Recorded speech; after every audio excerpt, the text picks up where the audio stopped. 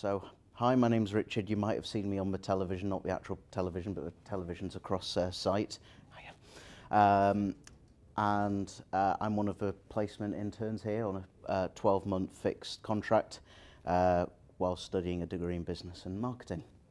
And this presentation I titled kind of Living with Autism. Yeah, given my name, there's my spiel, there's my website and all that jazz. So I want to start off asking you all a question about what's called the hidden disability. Now, autism, Asperger's syndrome, which is a form of autism I am diagnosed with, and other conditions such as ADHD, dementia, bipolar disorder, they all sit under the banner of the hidden disability. Now, I want you all to have a bit of a thought exercise here, and I want you to tell me which person out of this family unit is disabled. Anyone want to have a guess?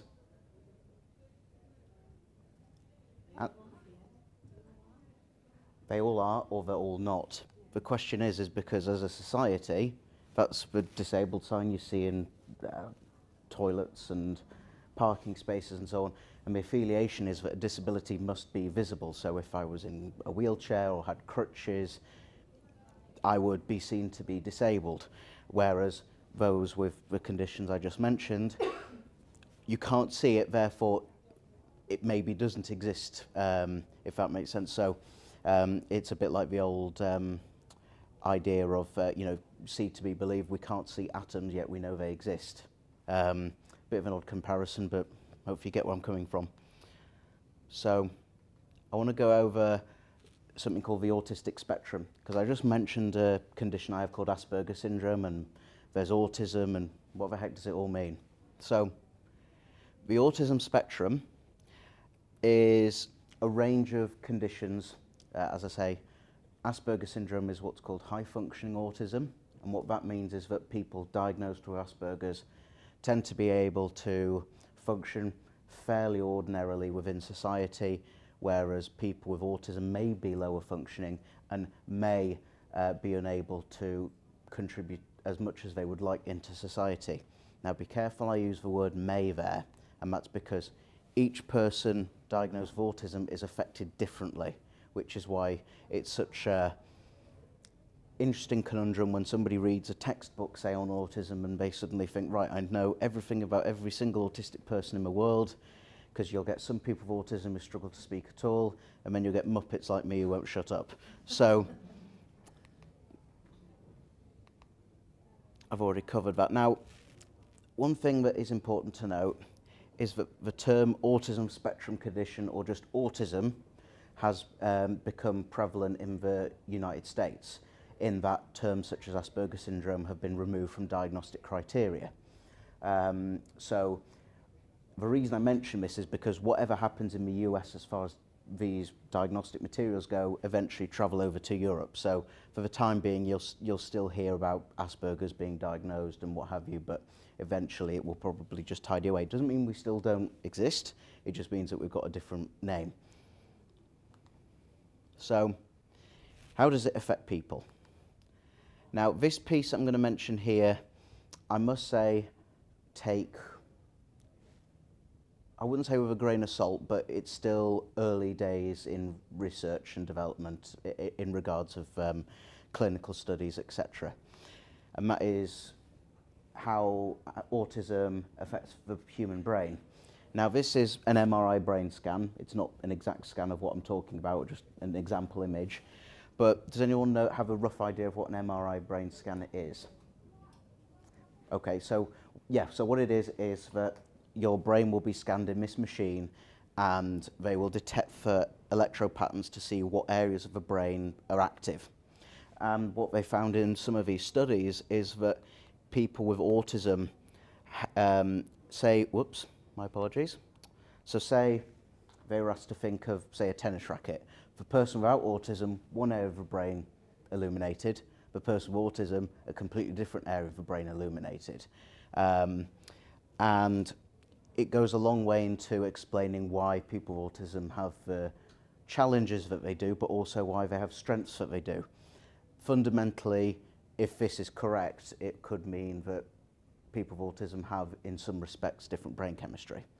And there have been talks about putting the MRI scan within the diagnostic process, but again, we're talking very, very early days within the process. So, the next is about the senses. So we learn about the brain is affected by somebody with autism. But what's not known a lot is that the 5 senses are affected, be it sight, hearing, taste, touch, and smell. Now I'm going to give you some examples, some that I experienced, some that friends, family, etc. have experienced. So for sight, everyone knows the idea that, let's say this was an interview situation. This would be a really intimidating interview, right? I'm here and you're all interviewing me for this job at Skipton Building Society. Wow, that's a big interview panel.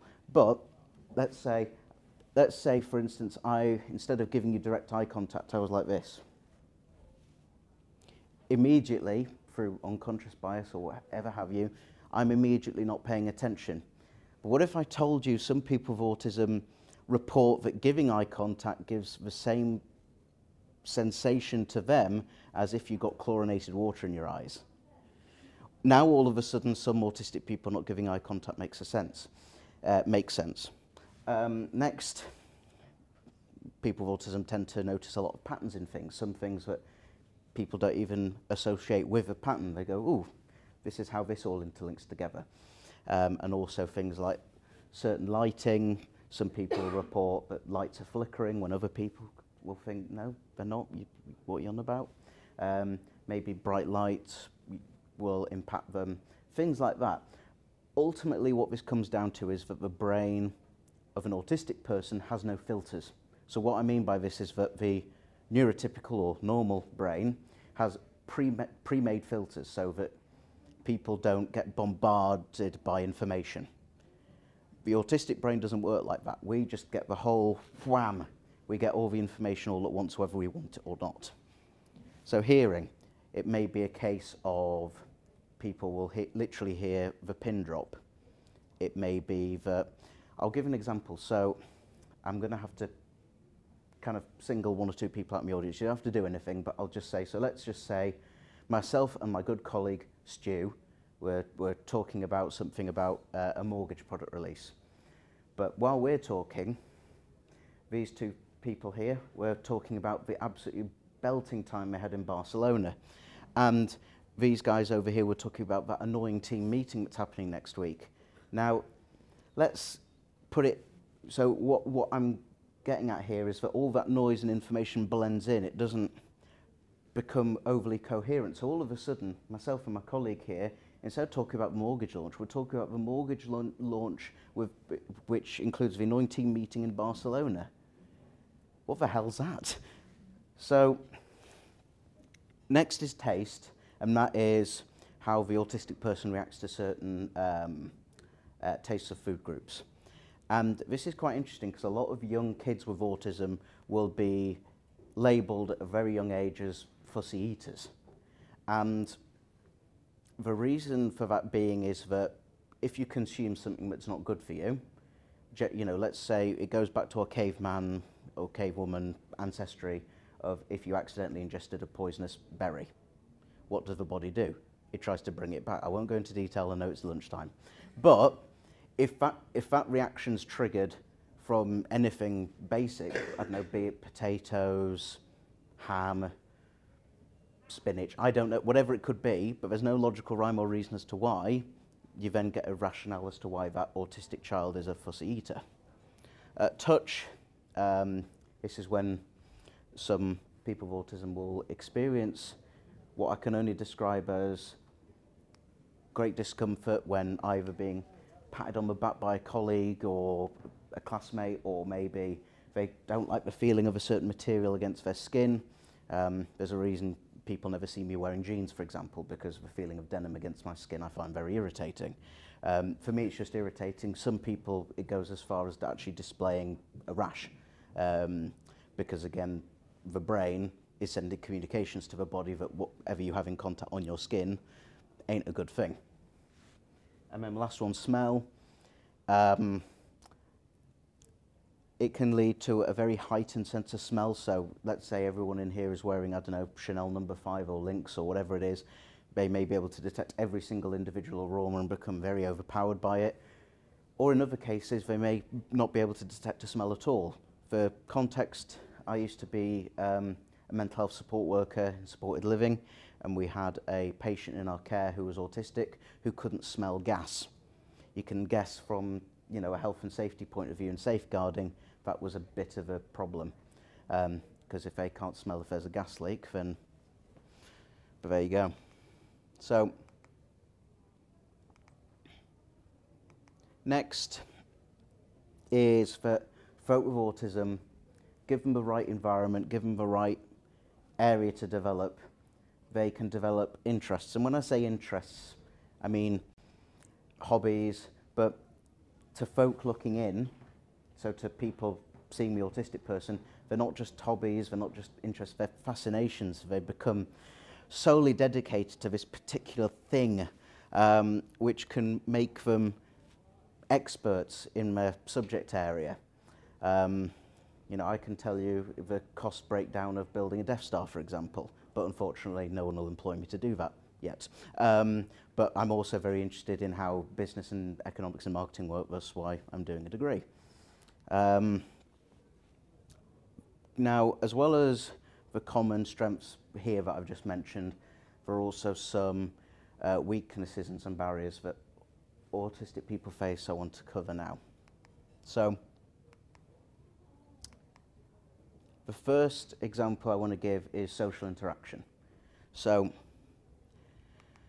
people with autism find it extremely difficult to socialise in all kinds of situations like group work, for example. And the reason for that, I should explain, I heard a brilliant kind of analogy, if you will, is that it's almost as if the autistic person is speaking English as a second language.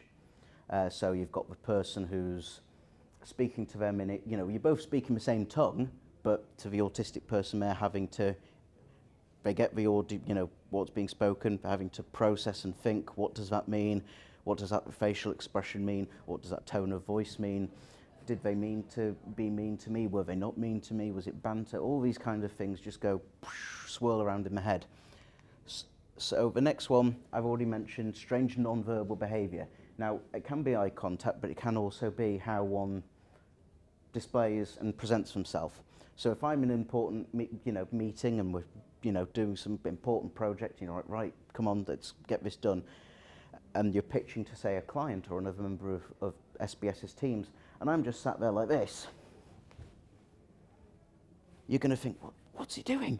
Why isn't he sat upright, attentive, giving eye contact, and giving all those non-verbal cues that mean that you're being assertive, or, well, not assertive, attentive? Paying attention. And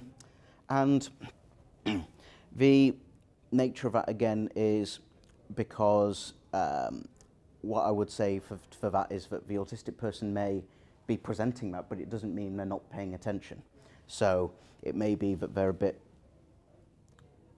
overloaded by what's going on around them, and they're just focusing on processing other things. So all of the actions, i.e.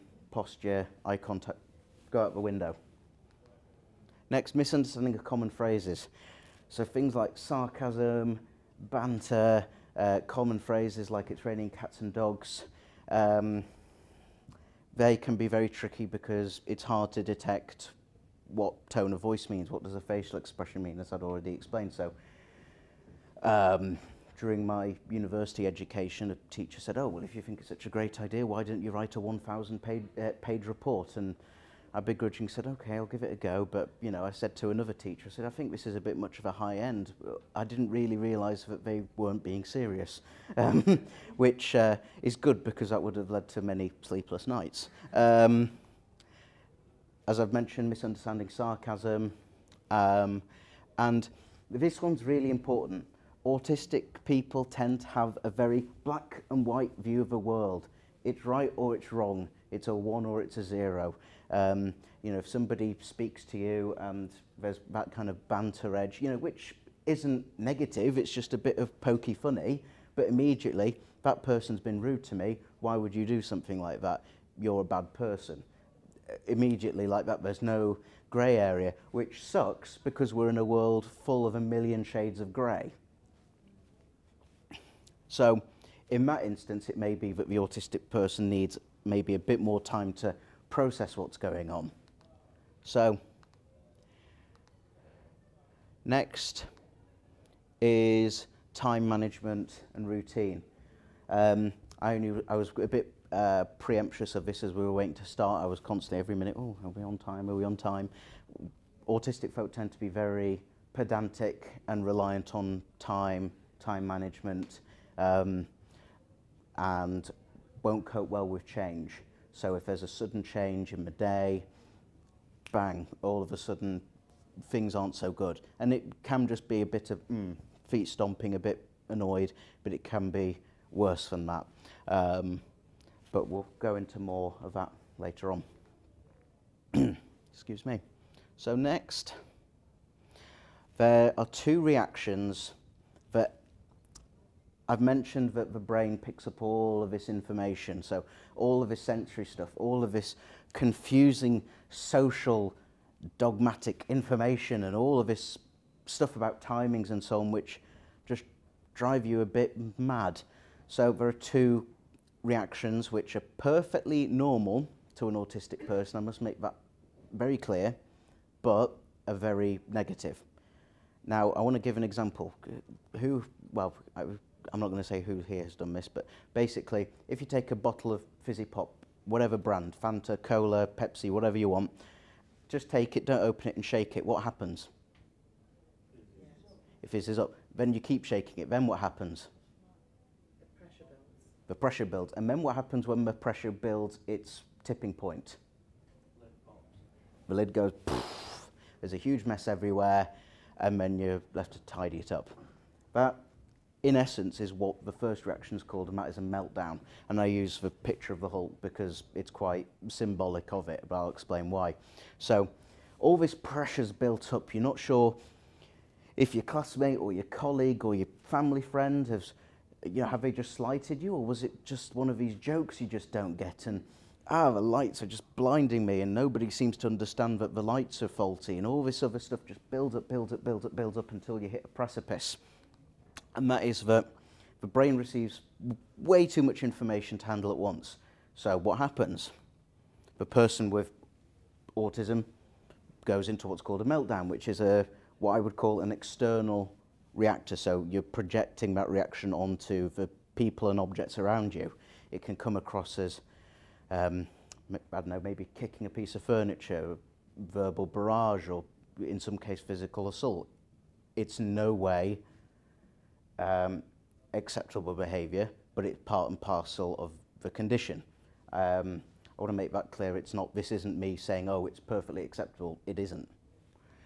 And what happens with a lot of folk with autism is that they'll have this meltdown, but leading up to that, they'll essentially experience a moment of almost like a blackout. So they'll get to a point of past no return, blank, have they gone? Then a few seconds later, they come to, I don't know, a desk's maybe knocked over, and their leg hurts because they've kicked it, but they just, for that few minutes of just raw emotion, just completely gone out the window. They're powerless, they're guilty, and they feel like, they feel awful. I'm trying to keep this friendly. And one thing to be extremely clear on is that it's not acceptable behaviour. It is part and parcel of a condition, but it's not to be confused with other behaviour. This is more so in kids, but I'm sure we've all seen in a supermarket the kids near the toy aisle, and they're kicking and screaming because mum or dad won't buy them the latest Transformers Megazord toy, or whatever kids are into these days.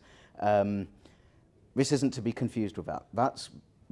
Their tantrum reaction is, I'm not getting my way, give me what I want. The meltdown reaction is essentially the brain saying, you've got to fight or flight. You've got to fight whatever it is that's giving you stress, or distress rather. The polar opposite of that is what's called a shutdown. So I explained a meltdown is external to the surrounding environment. A shutdown is internal to that individual. And this is where a person with autism, again, receives far too much information, and instead of the brain saying, fight it, it's saying, run away. So it may be the autistic person just does that, just goes away, runs away, walks off. It may be that they, and I use the term literally, they shut down from the outside world. So you might see them, they're just blank, you talk to them, they don't respond, they're despondent to everything and everyone around them.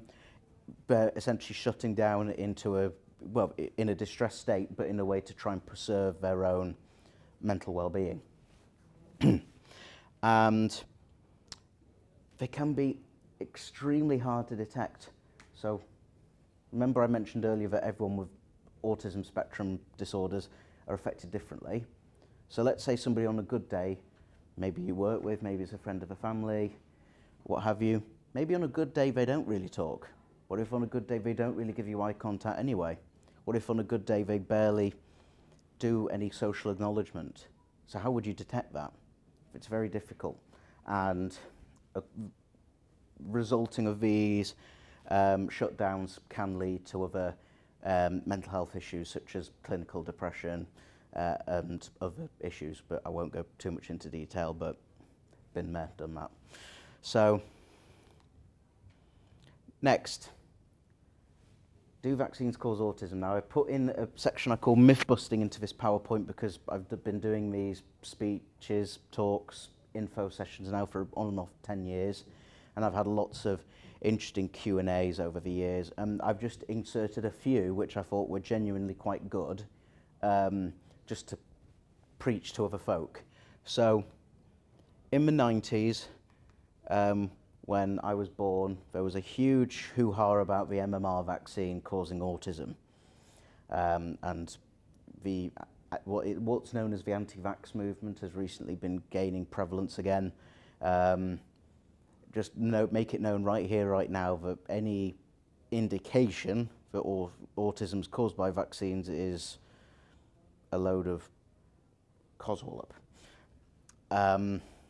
The scientist who did said research back in the 90s was struck off the various medical boards, etc. Currently living in America, living it up with people affiliated to this gentleman's political campaign, but we won't go there. Luckily though, not many people think that autism doesn't in fact be caused by vaccines, except for, again, that chap, but luckily he's not in any form of political, oh wait. Apart from him. So that's myth 1. Myth 2, can I catch it? Now, you'll be all pleased to know that if you leave here and I have happened to cough or sneeze or generally, shake your hand or whatever, you will not leave here being socially awkward. So, be at peace. The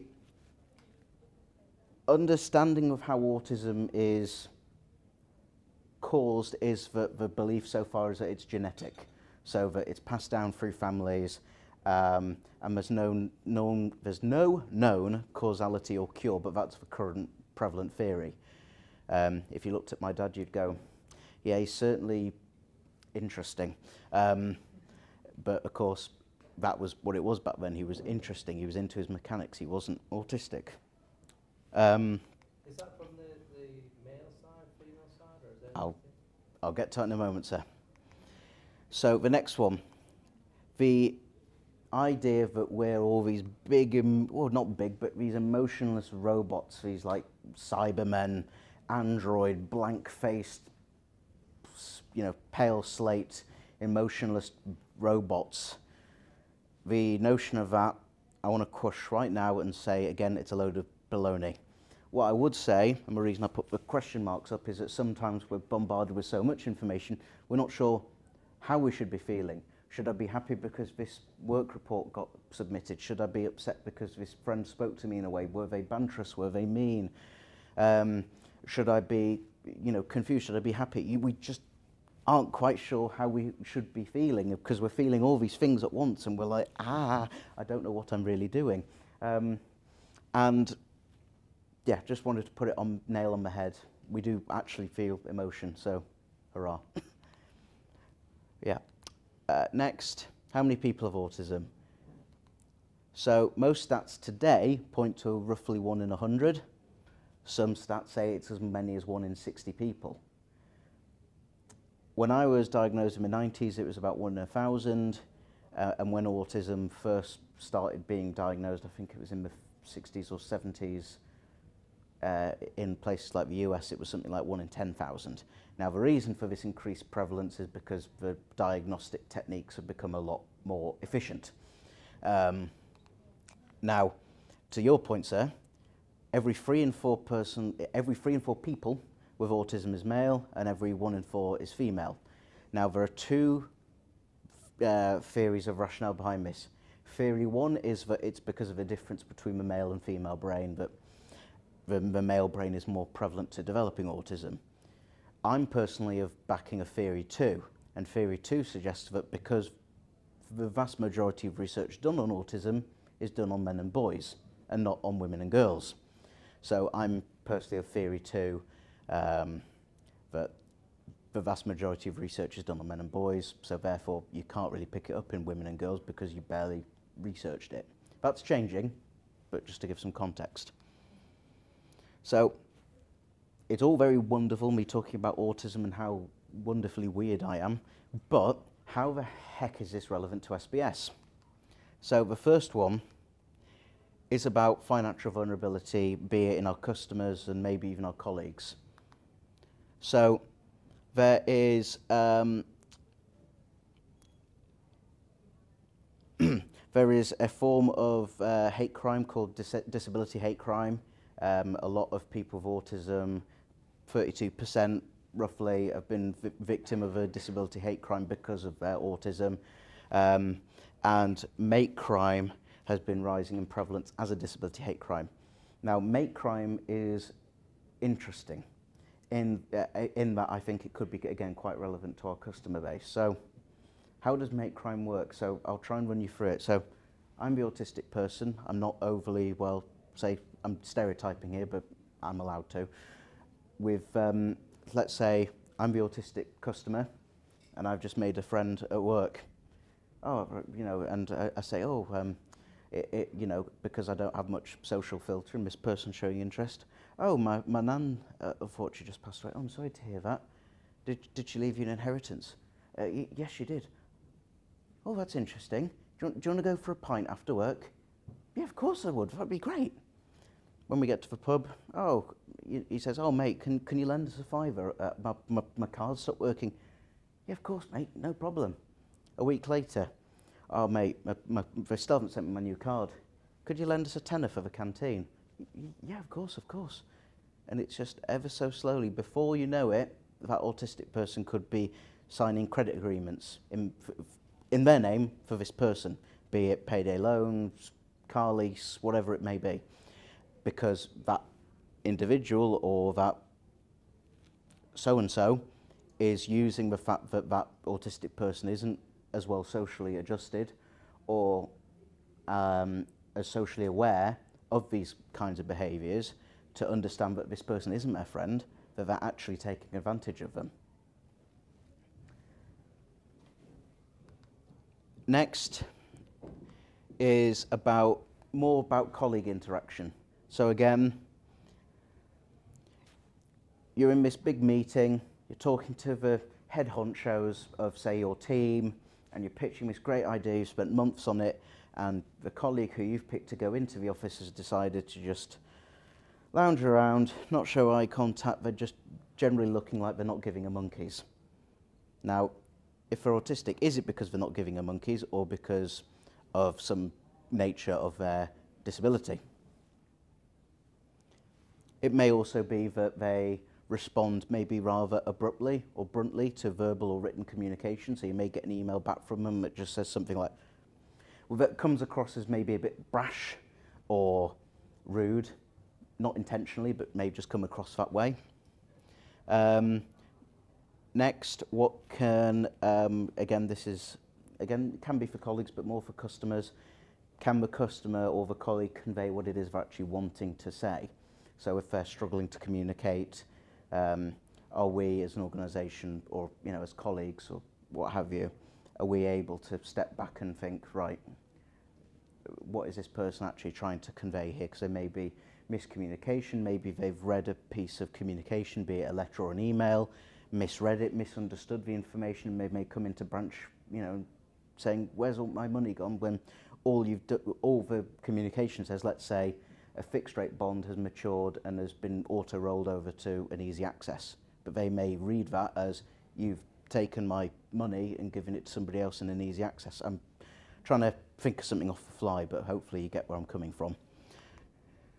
And next, routine and detail. So, somebody might have been looking forward to coming to this session today, and then the worst comes to worst, I don't know, break my foot and sneeze and I don't know, catch the flu or something, and we have to cancel. Does that person then start to have a negative impact on others or to themselves within that working environment because of that change? I appreciate this is quite complicated and a lot to take in, but hopefully I'm getting there. So, how can we relate to autism? On a more personal level, not just in the case of how it relates to how we work here at Skipton Building Society. So, I want to first mention some famous figures who either have autism or are suspected to have had autism, or what have you. First, we have Mr. Gates, who was formerly richest man in the world, formerly head of Microsoft, and now head of the Bill and Melinda Gates Foundation. Albert Einstein, quite a famous scientist. Tim Burton, he's the chap who made Batman cool again, enough said. And I can never pronounce his name, Satoshi Tajiri. Does anybody know why he's famous? He is the mind behind a little thing called Pokemon. Several billions later, I think he did all right. Next, more famous figures, we have Mark Zuckerberg, head of Facebook, although his favour of fame is changing ever so slightly. Gary Newman, love his music. And Susan Boyle, who was on, was it X Factor or Britain's Got Talent? Britain's Got Talent, that was it. Next, there are some films and TV shows that you guys can watch or see, or you maybe have seen, that you may be able to relate and see maybe some characters in them which have autism, or it's suggested. The first, Doc Martin, it's heavily implied in 1 or 2 episodes that he's autistic, and then the rest of the time they don't mention it, but once you get that idea in your head, it's quite obvious the way his bedside manner, the way he speaks to patients, the way he speaks to other people, and the way he conducts himself. Next, a series called The Bridge. I can't remember if it's Scandinavian or Danish, but English subtitled. Very good crime series where 2 investigators have to find various murderers, etc. Fairly self-explanatory. But the interesting thing about it is that the lead female is it's implied that she's autistic, but the lead male is very empathetic, emotional, and what have you. Whereas it's normally the other way around. It's the male lead who's normally, well, maybe not cold, but very just do the case, and it's usually the female lead who's quite empathetic and what have you, would be it the victims or colleagues. Next, The Social Network, the movie about how Facebook came to be. Next, The Fifth Estate. This is actually quite relevant now, the story of how Julian Assange started WikiLeaks. And again, it's mentioned in the film, but he might be on the spectrum. The A Word. This is a series from the BBC where it's a three generations of family, so the kid, the parent, the grandparent, the youngest kid gets diagnosed autistic, and it's how the family react to that diagnosis. And it's really interesting because the parents are very supportive and the grandparents are very almost hostile to the diagnosis. And House, which is a brilliant medical drama set in the US, but it has Hugh Laurie as the main actor. Really recommend it. If anyone here likes Sherlock, think of it as like the medical version of Sherlock. Next, books. Anyone here a bookworm? So first one, I can never pronounce the author's name, Jodie Picoult, thank you. House Rules. interesting book. It's a fiction where it's a single mum and two sons. One of the sons is autistic, and the autistic son is arrested under suspicion of committing murder. Whilst he's in custody and in the trial, he's showing odd tendencies. He's not giving the interviewing cop eye contact. He's slouching in his chair. He's looking very uncomfortable and very unsure of things. Now, is it because he's guilty, or is it because he's autistic? I won't go any further. It's a very good read. I read the whole thing, 400-something pages in like a week. It's wow. Next, Lives of Autism, a book by a chap called Dr. Steve Mee from University of Cumbria. Each chapter in the book is written by a different person with autism. Disclosure, I added 2 about a time I was an apprentice with a local authority, and the other time when I worked with or battled the local job centre lot. Next, All Cats Have Asperger's Syndrome. This book is awesome. So this book by Kathy Hoopman, what it does is it takes all the big scary words and all the big scary jargon and just chucks out the window. It's just a picture book filled with pictures of cats, and then it'll have a little line underneath each picture relating it to an autistic trait. It's amazing. It takes all the stigma and all the scary stuff and relates it to something we can all essentially relate to. Either we've owned a cat or we know someone who owns a cat, that kind of thing. I will disclaim though, no, I will mention that there is also another book by the same author called All Dogs Have ADHD. Just when you think of that in your mind, you're like, oh yeah, of course. Yeah. Next, same author, Inside Asperger's Looking Out. Same premise, but not just cats, it relates to other animals as well.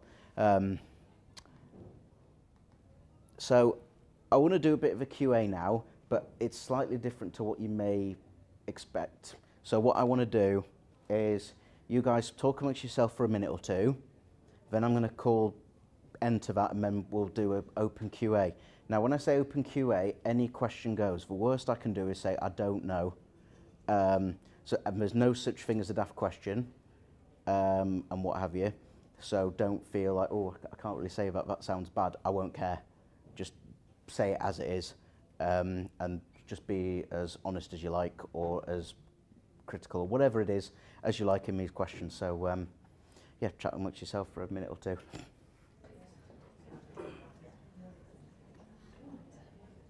Okay, so who wants to be the first? Yes. I was just interested, when you were talking about the behaviours, and very open that those behaviours are not acceptable, but they are part of the condition. Correct. In an organisation like SBS, where Yeah. you have the behaviour framework, Of course. what do you need to do to be able to manage? I'll give 2 parts of that answer. So the first one would be if somebody comes to work for any organisation, personally I always encourage transparency and saying, hi, I'm Richard, I'm autistic, or whatever be the condition, but we can't be in an environment where we force that, because it's people's business. You know, I'm very open that I'm autistic. Other folk will say, oh, well, that's my business and no one else's.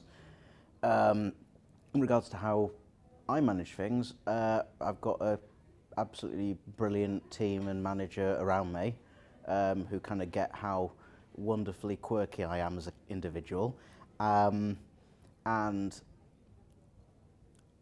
it's a very open. I've found that SBS in the time I've been here is a very open environment in which I can say, hang on a minute, I need a few just to maybe process this information a bit more, or to say, you know, if there is a mistake, to, you know, feel comfortable to hold your hands up and say, right, I've made a boo-boo, and you know, not been torn limb from limb, metaphorically, you know, and just to say, right, okay, well, this is what happened, how can we make this not happen in the future? And by something going right, I mean in work-wise, not behaviourally wise.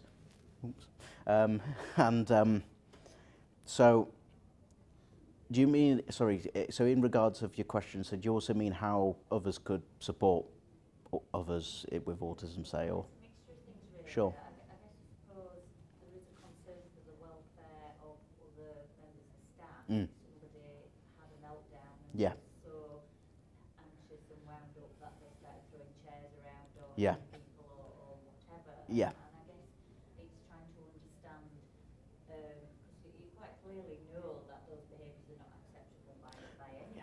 Yeah.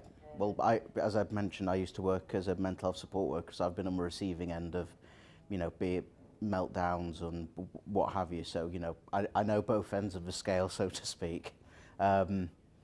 Yeah, again, it depends, and it sounds a bit like a cop-out of an answer, but it depends on the individual. So you'll have some folk with autism who really, really, really struggle and you know, have a shutdown or a meltdown very frequently. I'm in the fortunate position where I maybe have a shutdown or a meltdown maybe once a year. And again, I reiterate that's again a kind of a natural kind of reaction, but it's a case of I've developed some strategies in which to kind of quell them off, etc.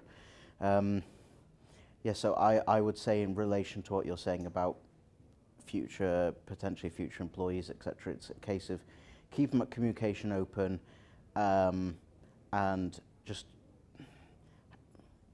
so it's always very awkward to ask about additional requirements, reasonable adjustments, things like that.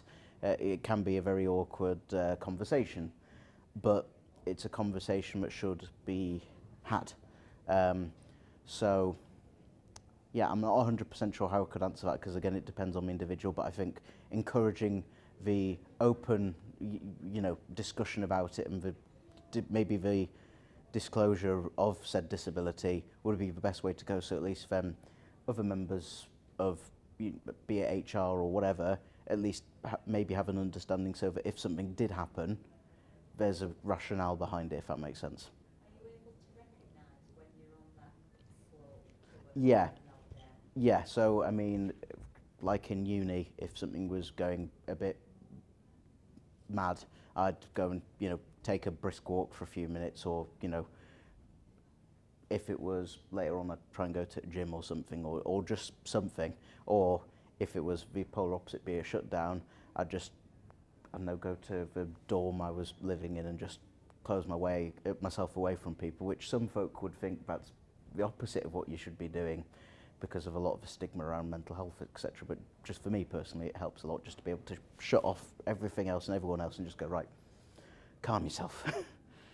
So, but if you want to bring it up, discuss it further, more in detail, just because I can't be more specific here, so to speak, but feel free to catch up with me afterwards. Hope that's answered okay. Was it more the fact that you're able to recognise Yeah. things really, because then you can do something about it, can't you? Yeah. Sorry, what were you? Do you do these talks outside of? Yeah. We have a nephew who will benefit. Okay. He's been diagnosed, hasn't he, about 3 years ago? Probably a bit longer. Sure. He's early Well, 20s. yeah, So, stick around after. I'll give you my contact details. In answer to your other point, predominantly it's been schools, businesses, NHS that I've presented to, because and I like to share these stories because it's because of what I call professionals that I got into this. I was sick and tired of people reading a textbook and telling me how I'm me. So I want to give you two little examples, and one was with a firm. You may have read this on the team, what is it, Friday interview, where I was working as a mental health support worker, and a colleague and I was just sat in the staff room, and one of them just said, oh, this wage is a bit naff. And at the time I thought, well, it's just above minimum wage, you know, it's not the best, but I thought, well, if, you know, a job's a job, and this is the highest wage I've ever had. And they said, oh, I'm on, I don't know, £8 an hour. And I said, wait a minute, what? I'm only on £7.80. Anyway, so I made a note of it. I didn't kick off, I just made a note of it and went to see my manager for, you know, your regular performance reviews. And they said, well, they said, you're on what's called a trial period because you're autistic, and because you're on a trial period, it means we can pay you the lower rate, which of course I was a bit upset about. And, you know, because I was doing the exact same job as these other colleagues, and I should stress that in that line of work, you know, you could have a patient pull a weapon on you, like a knife or something, or have to perform CPR. You know, it wasn't by any means a walk in the park. So then I went to my manager's manager, and they went higher up, and it caused a bit of a rift. Some people in the organisation were barefaced saying, I don't see what the problem is, and other people were saying, how can you not see there's a problem? And then I wrote to the CEO of the company saying, you've got 5 days, or I go to the media, I want my back pay. Within 3 days, the money was in my account, and 2 days after that, I handed my notice, just out of a principle that I feel that, like in this organisation, I'm worth a damn. And the other one, so this one takes place when I was about 15, 16 years old, and the school noticed myself and a few other young lads with autism were really struggling to fit in socially. So they organised a specialist social worker to come in and help us. And we thought, oh, okay, and maybe this will help. And we said, what, you know, they asked, what do we want to learn more about? And, you know, being 15, 16-year-old lads, our 3 priorities were, how do we get in with the lads, and what is this thing called banter? What is the point in this thing called football? And how do we talk to the women? That was our 3 ultimate aims. It wasn't, we need to talk to our tutors more to get our GCSEs, because who cares about that? But those were the 3 points. So just imagine you guys are now all us, the autistic students, just sat there. And I'm going to enact as best as I can, I failed drama, but I will do my best, to enact what happened next. So this person comes in and she goes, hello everyone. So there's a table here, I should stress. Did you see what I just did?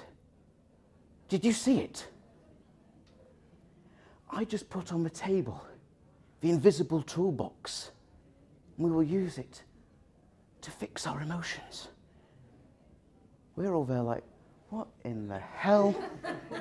So anyway, she goes through this invisible toolbox malarkey, and then me being me and not exactly being, I should explain that, and this has happened in this role, sometimes I will word something in a way that's not overly coy or courteous. You know, there's a way, so think of it like this, and it may be more appropriate to the ladies in the audience. So actually it is only really appropriate to ladies in the audience, but what have you.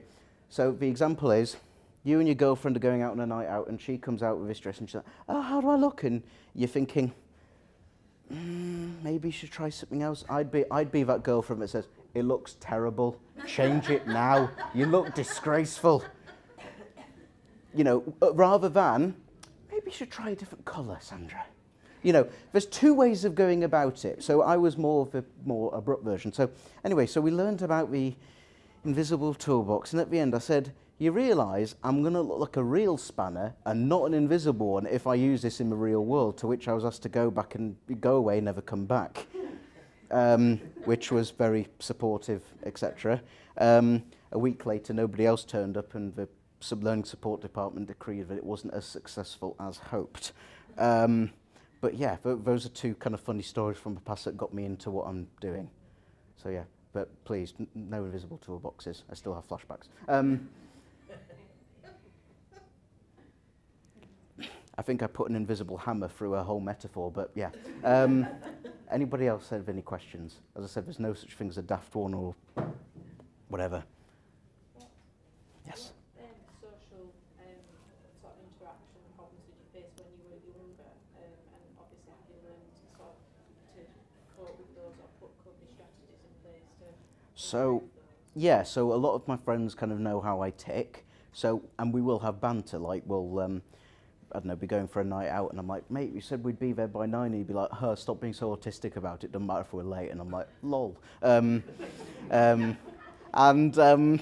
Whereas a few years ago, I'd be like, how dare you insult the fact that I'm autistic? But, you know, things have changed. But they also get that sometimes I'll be like, wait, what do you mean? And they'll actually stop and rephrase.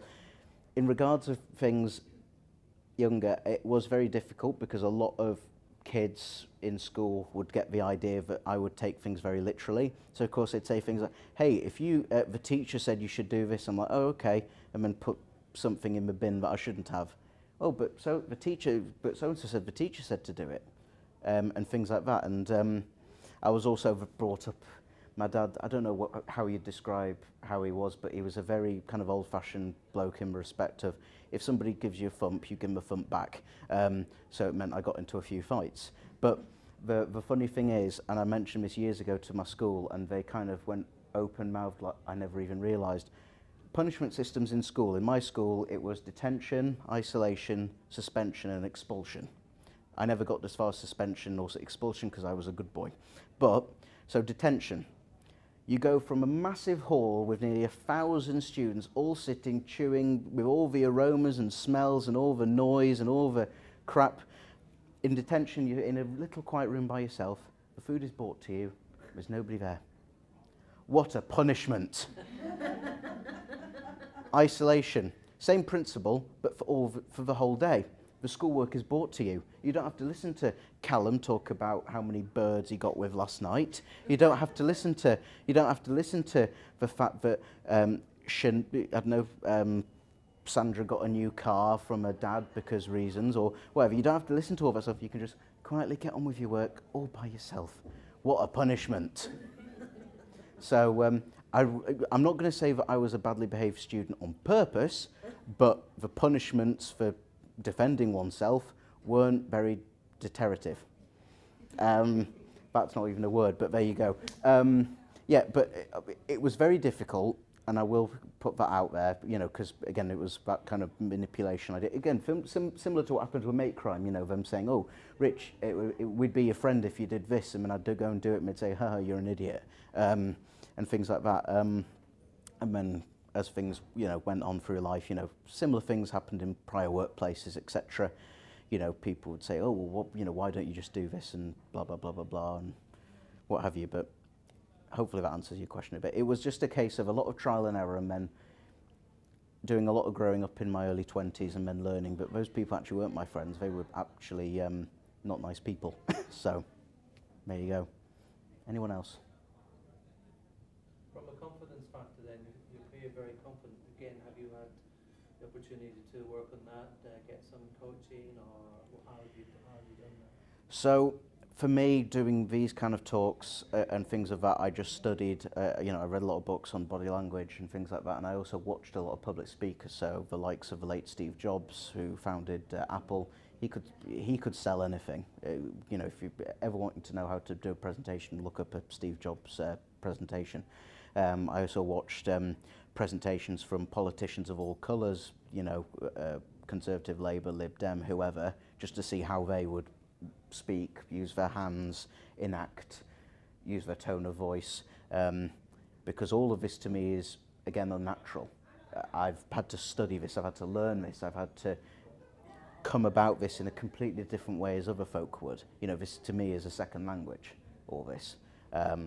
So that was that for me. Anyone else? What do you think Skipton do well to support? Well, they treat me as an equal. I've, you know, had great opportunities thus far. And when I do have an issue, as I say, the team I work with in digital are absolutely bob on. And, you know, can't fault them. You know, as I say, in prior organisations, it was very snap, snap, snap, you know, one, I don't know, spelling error and your limbs are metaphorically ripped off, for example. You know, there wasn't that patience, there wasn't that time, and there wasn't that time to nourish and figure out what actually works really well. Whereas here, it's just, wow, you know. Believe me, once I graduate, I'll be back on the Skipton Careers website. But, well, that is if you know, you guys love me back. You might go, oh my God, it's that Richard bloke. Oh my God, right, just no. Yeah, I'll change your name if you reapply. Yeah, thanks for the vote of support. So yeah, hopefully that answers your question. Anyone else, real quick, because we've got a whole 0 minutes left. Well, yeah, if anyone wants to chat to me afterwards, feel free to, because I'll be here for like 2 minutes. If you want to network with me, my website has links to like LinkedIn, Instagram, and all the other cool social media that the hip cool kids are with these days, and what have you. So, yeah, thank you for your time, guys.